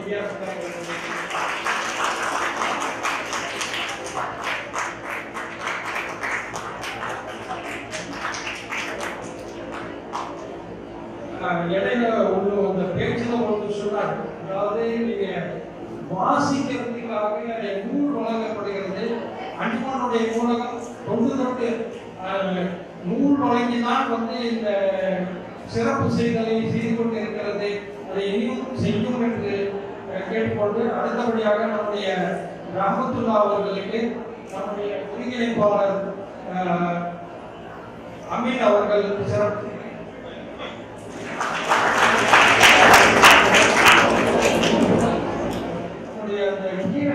ஒரு பேரலாக ஒரு நிகழ்ச்சி நடந்துச்சு. அது ஒரு மாணவர் நம்முடைய அழைப்பினை ஏற்று இங்கே சட்டம் சார்ந்த படிப்புகள் குறித்த விஷயங்களை பகிர்ந்து கொண்ட வழக்கறிஞர் மெஹபூபி அவர்களுக்கு ஜெயமுதீன் அவர்கள் சிறப்பு செய்தார்.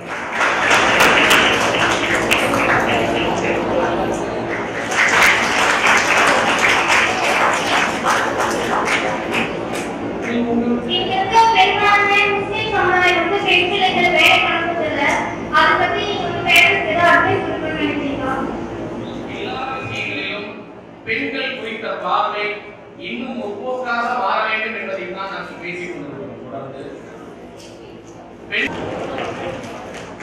இந்த அளவிலே இந்த அமர்வை நிறைவு செய்கின்றோம். இதிலே தலைமையேற்று நடத்தி தந்த நம்முடைய வியாசபாய் அவர்களுக்கும் முன்னிலை வகித்த அமர்லா அவர்களுக்கும் சிறப்பானதொரு முறையை நிகழ்த்தி நம்முடைய அழைப்பினை ஏற்று பயணித்து இங்கே வந்திருக்கின்ற நம்முடைய அன்பு பேராசிரியர் நாம் சொல்வது என்னென்றால் நமக்கு இனிய தோழர், ரஃபீக் என்றால் தோழர் என்ற அர்த்தம். ஏற்கனவே 150 ஆண்டு விழாவில் கலந்து இதே சொல்லியிருக்கேன். அந்த தோழமையோடு நம்மிடமிருந்து அவர்கள் விடைபெறுவார்கள். அவர்கள் மீண்டும் மீண்டும் நமது ஊருக்கு வர வேண்டும் என்ற ஒரு அவாவையும் துவாவையும் முன்வைத்து இந்த அமர்வை நிறைவேற்ற